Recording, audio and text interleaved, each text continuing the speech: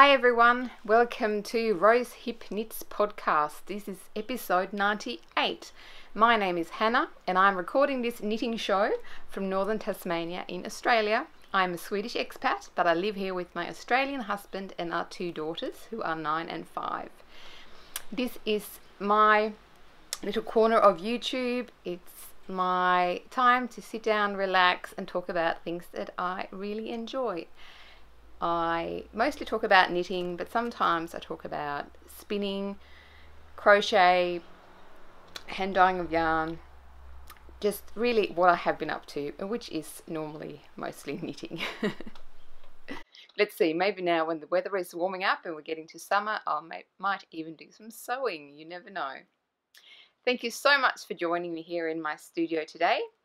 Thank you if you are joining us for the first time just to check this out, see what it's all about. Thank you so much for giving it a chance. And if you have come back after watching previous episodes, thank you so much for coming back. Today it is all knitting, I think. Yes, all knitting, which is not a bad thing. It's a great thing. So I have some knitting to share with you. I have been doing some dyeing. You can see some new skeins up here that I have been dyeing since last. We'll see if I get to talking about them, but otherwise I'll do that another time. Let's see. You can find me on Instagram and on Ravelry as RoseHipChick, and Ravelry is a great place to go and check out any of the projects that I'm working on. Everything is under my project pages as RoseHipChick. We also have a group on Ravelry, Rose Hip Knits podcast group, and there's currently a year-long cow happening in that group, the 2019 Aussie Dyer Sock Along, which is a knit along where we try to go through all of the Australian states and territories and make a project from an indie dyer, or from a yarn from an indie dyer from each of the states and territories. And I think we have quite a few people that have already completed all the 8 entries, which is fabulous, and there are some that have completed more than one project from each state and territory. So we'll keep going to the end of the year and just keep adding those amazing projects in the Ravelry group. Rosehip Island is my small business where I dye yarn and I sell my yarn on Etsy. I also have a little bit of stock in the wool shop in Launceston in northern Tasmania, and I will also shortly be having a small selection at the Artisan Ram in Launceston, which is a cozy little studio shop in the CBD of Launceston. Actually, I have started a Facebook account for Rosehip Island. There were a lot of things that I wanted to join in with that were only happening on Facebook, and I don't really use my personal Facebook account, which I've had since high school. Don't really use that at all. So I thought I just wanted to start an account that was separate from personal, just so I could access some of knit alongs and things that were happening only on Facebook. So I created one for under the name Rosehip Island. So I guess you can find me on Facebook if you if you would like to do so. It might be that we start doing things on Facebook. I don't know. For now, it's just a way for me to be able to join in on things that are happening on Facebook that are wool and knitting related. It's a beautiful spring day here today, and I have my door slightly open, so you might be able to hear some sounds from outside. It's quite windy. I think recess has finished at the school that is just down the road, so you might not be able to hear the children anymore. You might be able to hear birds, you might be able to hear my chickens, but I think most is just wind and, people doing home maintenance and stuff and power tools going on out there. But I have left the door open a bit because it's a nice day. Yes, it's weather is getting nicer, days are getting longer. We have a brooded chicken, so I actually on the weekend went and bought some fertile eggs from a local person, and I've put them under a broody hen, and she's been sitting on those eggs now for a few days. So we'll see what happens with that. Our chickens are very much free range. They, even though they have the most beautiful chicken coop, nice nesting boxes, they will not spend more time there than necessary. So they have all decided that they prefer to lay their eggs out in the garden, out under various conifers. Um, and yeah, so this chicken that is brooding and is now sitting on these eggs, she's actually sitting under a conifer in the garden, and I guess that's what she'll do. And if there are chicks, there are, and if it will just have to happen if it happens in a natural way, because there's not really much I can do to help her or control it all. It's just, if it happens, it happens. Otherwise, it will not. I did say to my husband, it's a bit like having a bottle-fed lamb, and it's something you want to try it once. Having chicks, it's fun to do it once, and then you probably don't want to do it again. So we have done the bottle-fed lamb a few years ago, which was great. It was lovely to be able to give that experience to the children. I don't think we'll do it again, and maybe that it will be the same for the chicks if we have any hatch. Who knows? Who knows? But yes, spring signs. Spring is here, and yes, ski season's finished. We have been up to the mountain since I last recorded for some last days playing in the snow. But ski season is now over, and yes, we are doing a lot of, well, we have to do a lot of things in the garden to tidy up and stuff, so that's happening. Anyway, enough about all of those things. What I am wearing today is my Love Note jumper, Love Note top by Tin Can Knits. I made this using my what is it called? New Merino fingering. It's a traceable, sustainable Australian merino yarn in a fingering weight, and I held that together with my dainty mohair silk, which is one of those mohair silk blends. So I held more of a red or raspberry pink red mohair together with a sort of a hot pink fingering weight, 100% merino, and yeah, got this fun effect of the colour of it, and I really love this. I had it at work the other day, and I just felt so happy and bright, and I had lots of compliments on it, so that was fine. I mean, fine. That was fun. Goodness me. I think I want to make one again, but I want to make it. This one I made it quite cropped, like in the pattern, and I think I would like to make it more like a normal length jumper, and maybe with long sleeves as well.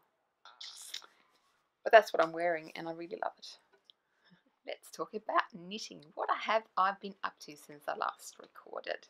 Let me show you some things that I'm working on, because I have not finished a single thing. I don't know when that last happened. A long time ago. But I have been working on a few things, so I'm going to share those with you. Something that's almost finished, and I would have finished it if I had not sort of stopped myself. It's my socks that I'm making for the Aussie Dyer Sock Along. This is my Northern Territory entry. It's the main yarn of these socks is from Queen Bee Yarns, and she's in Darwin, I believe. She's Northern Territory. And I had that skein, and then I put my coral coloured hand-dyed yarn in as heel and toes. Just plain vanilla socks with an afterthought heel.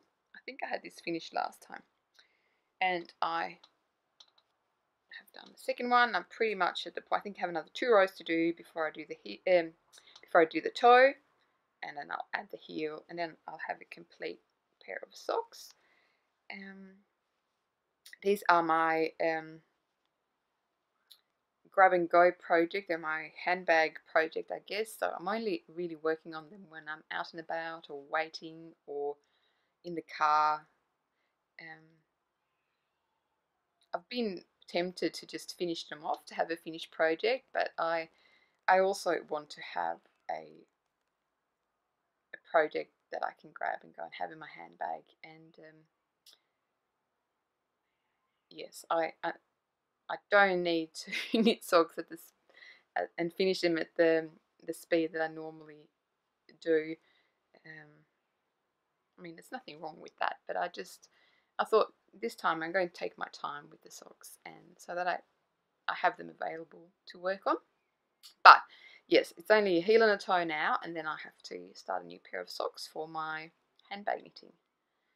But that's that one. So this is the main yarn. Let's see if I have a tag for it. Yes.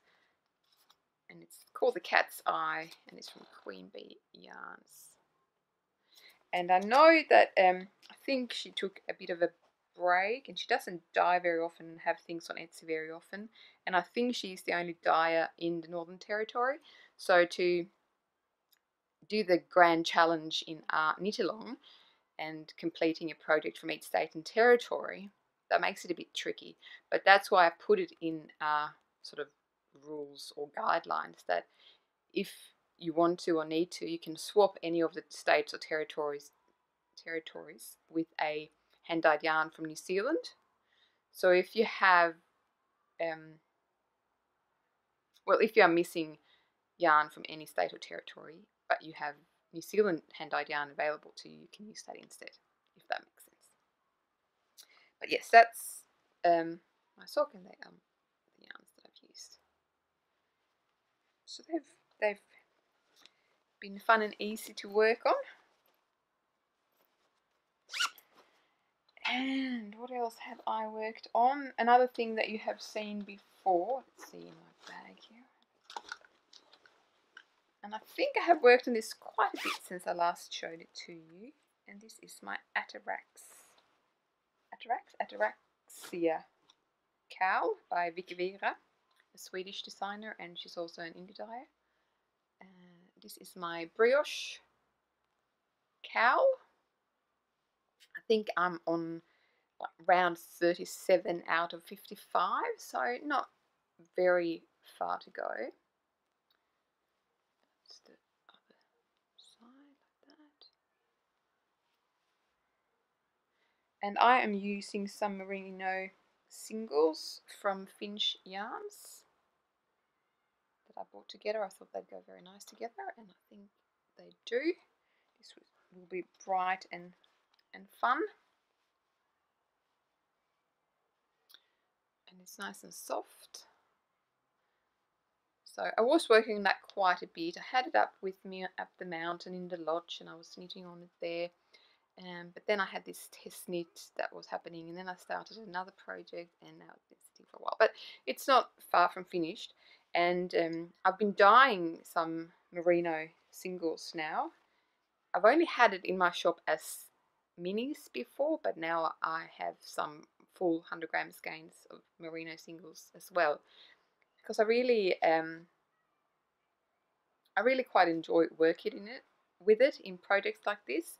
And after I finish this, I'm quite tempted to start knitting a shawl. I think I haven't knit a shawl for a very long time. I just have felt like I have so many shawls, and I just wanted to knit jumpers.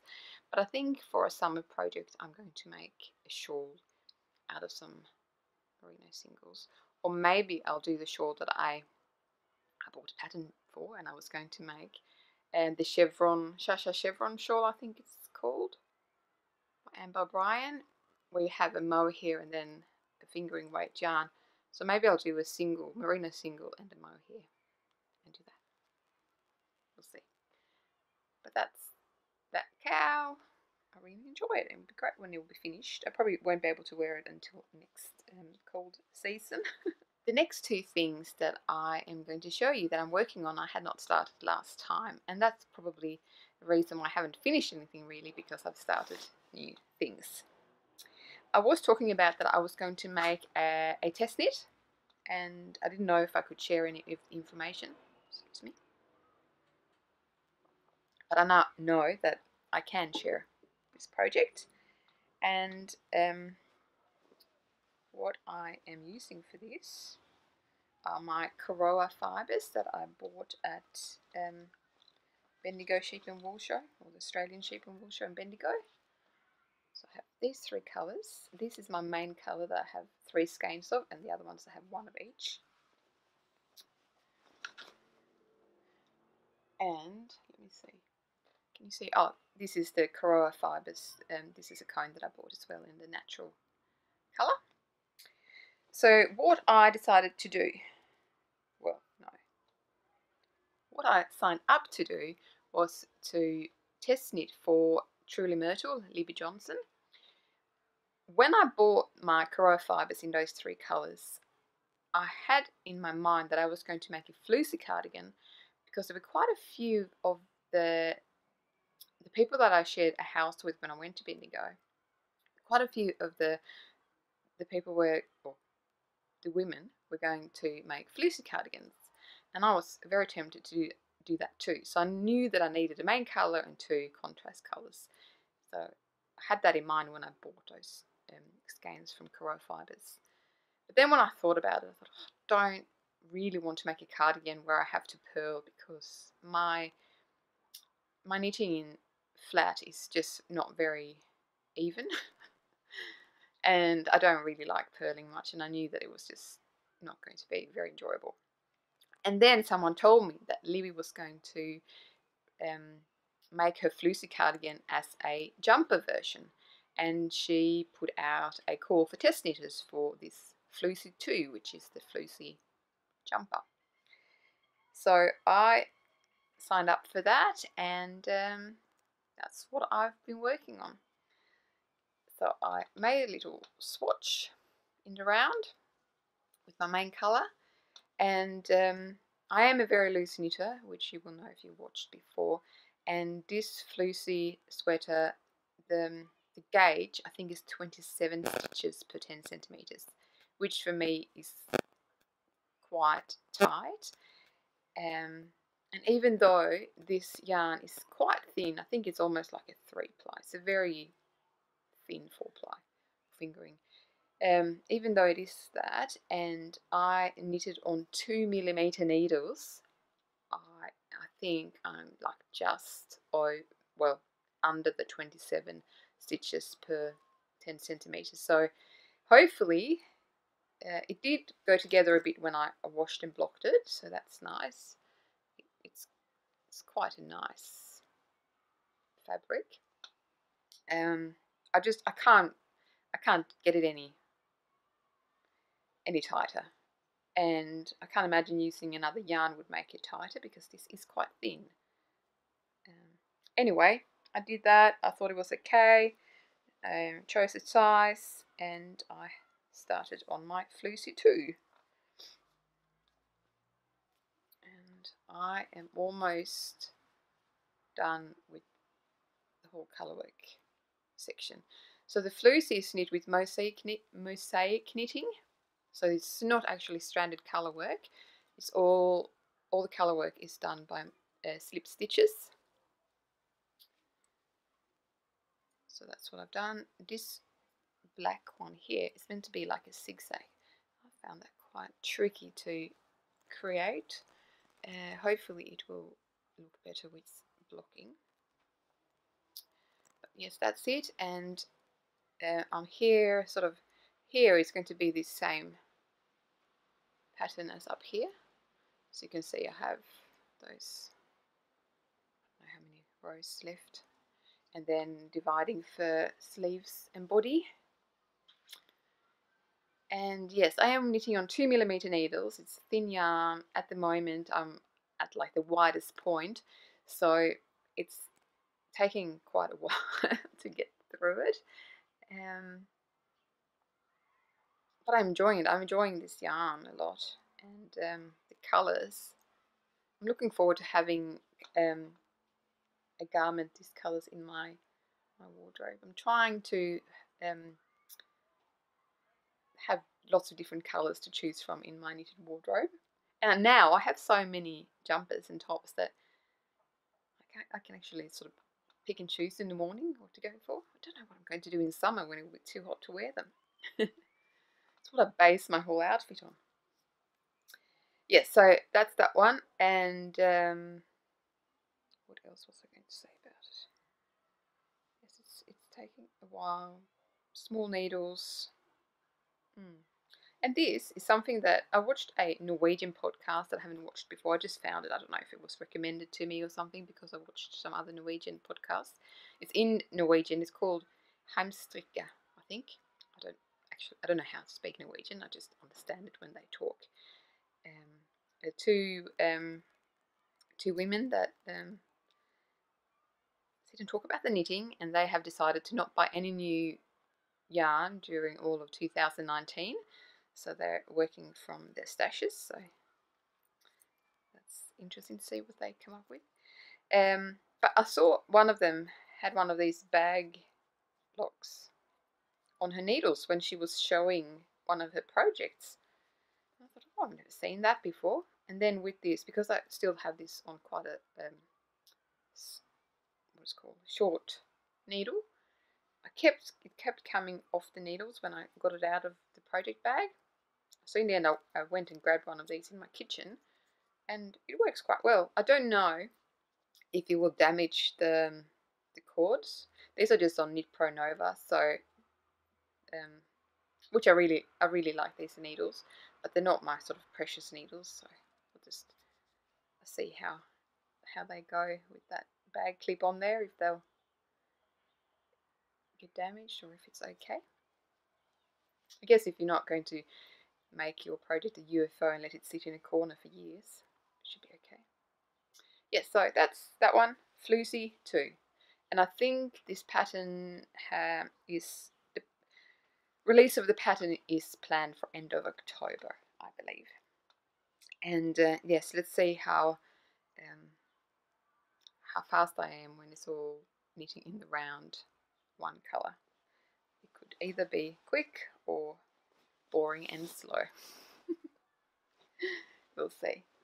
Then I only have one last project to share with you, and I might also, I think I mentioned this last time. It's a knit along for mittens, and this is for a Swedish podcast on YouTube called Sticklinga, and I think they're only on the second or third episode, so it's quite a new podcast, and they are doing a mitten knit along, I think September, October, maybe. I'm not sure. I think it was for 8 weeks from the start of September, and we're all knitting the same pattern, and it's a free pattern, but it is in Swedish, and the pattern is, let's see if there's the front page on my printed copy. Olines vantar, and I think there's a photo. Sorry, my bad black and white copy. That's those. So I decided I wanted to join in on this. I don't really wear mittens, but I enjoy knitting them. So what I decided to do was to use my Australian Gotland yarn that I bought also at the Australian Sheep and Wool Show in Bendigo. So these are hand-dyed skeins of Gotland yarn from Gotland Sheep in, I think, New South Wales, or is it Queensland? So I decided to use those two, which I had bought just because I liked the combination of the two, and I never really knew what to make from them. But I thought they'd be fun to make these mittens from. So I have started my first mitten.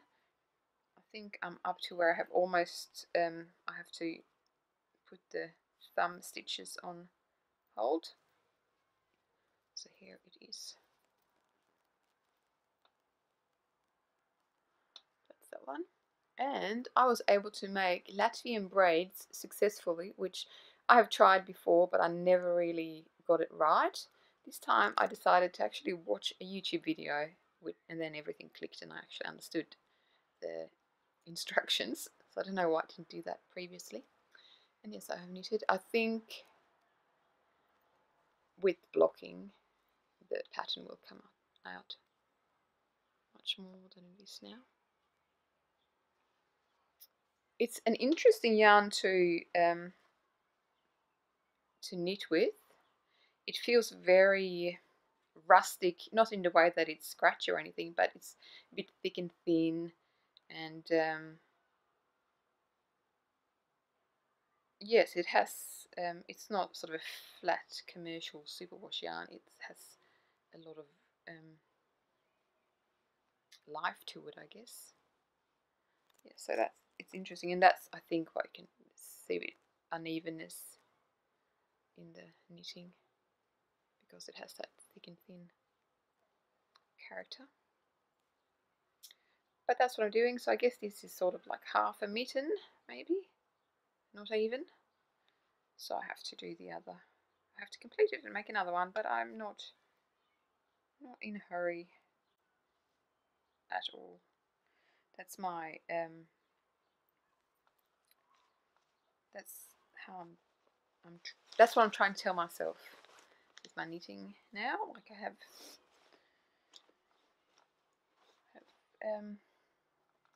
have limited time to knit and do those sort of things, but I really want to enjoy it when I do it and not stress through it. And I don't have deadlines really. I mean, if I have a test knit, I do, but I only do test knit if I feel like I have plenty of time and I don't have to stress through it, because I really want to enjoy it, and I want it to be my slowing down and calm time.